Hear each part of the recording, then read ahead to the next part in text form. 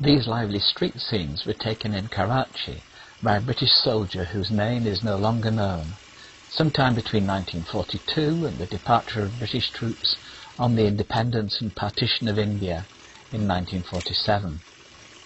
They take us back to a time when there were hardly any motor vehicles, and the city centre was dominated by pedestrians and horse-drawn traffic.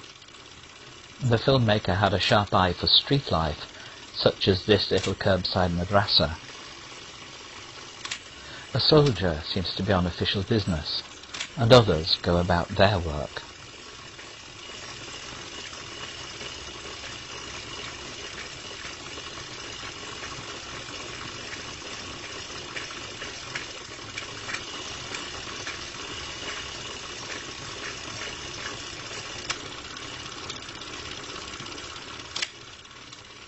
The animals of the street seem to have fascinated him, from horses and donkeys to this straying calf. Look carefully at the next shot for a performing bear.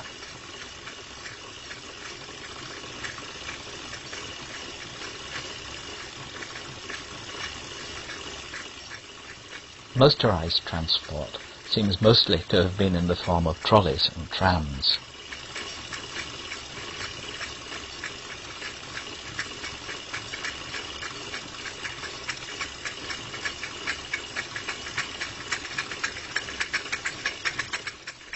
One day the soldier comes across a convoy of carts drawn by camels, about to carry pipes to some building project.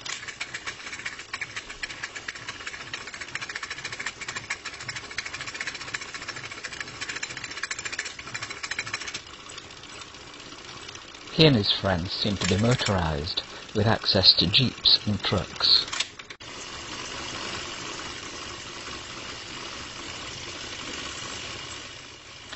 They seem to like shopping in the town.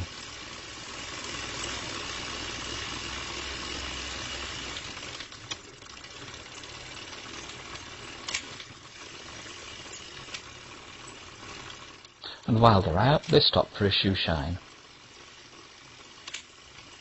Not everyone can afford to go shopping, though.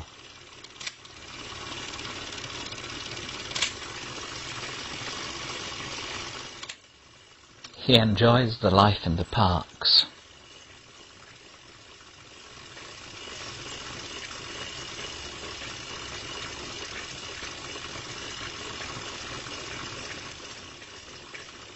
He also admiringly shoots colonial buildings, such as the Imperial Bank of India, which he may have been guarding, to judge from the trucks outside it.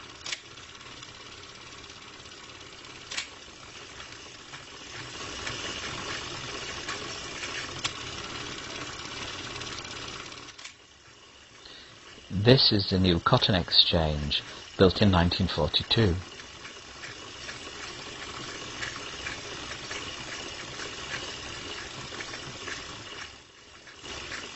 Somewhat older is the Frere Hall, which was used as town hall at this time.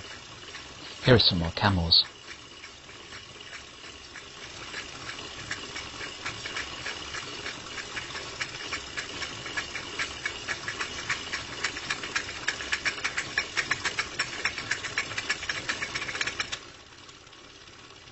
One rainy day, he decides to film Clifton Beach.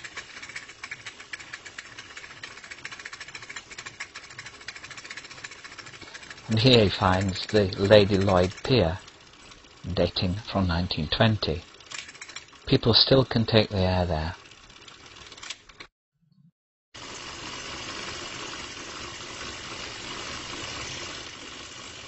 Perhaps it's stopped raining now.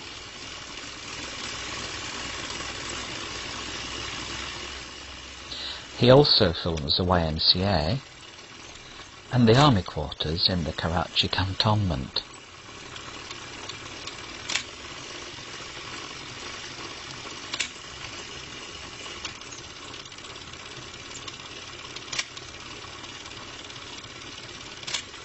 There seem to be some local boys hanging around the cantonment, and he and his friends seem to strike up a friendship with them.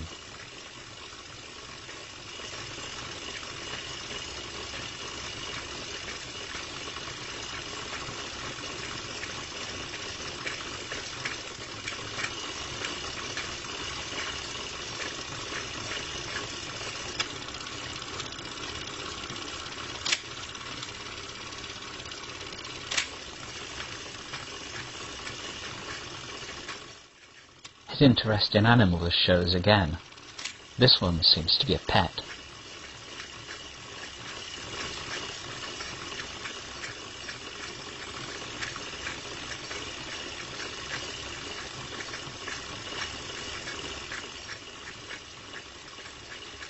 Here's another friend, I presume.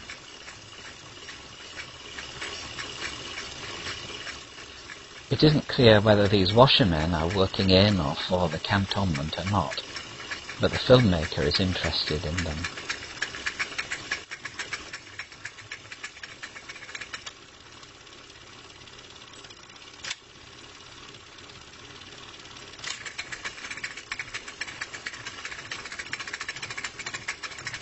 His own washing hangs by his truck. There are local tradespeople around, too. I wonder if these distinctive hats could help identify the men. One day he seems interested in the parade ground, but then what seems to have been a quite peaceful routine is broken. There are piles of luggage everywhere, and the men go somewhere on a train journey.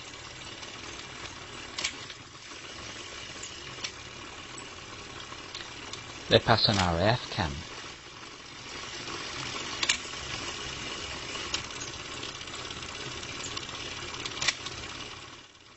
And they spot an irrigation system. Then it's time to stop for drinks on a station platform.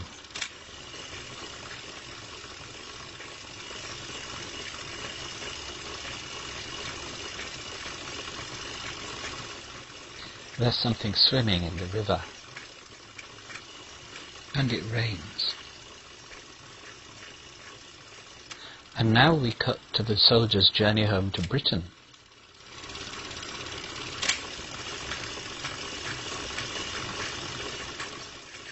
They obviously enjoy the leisure,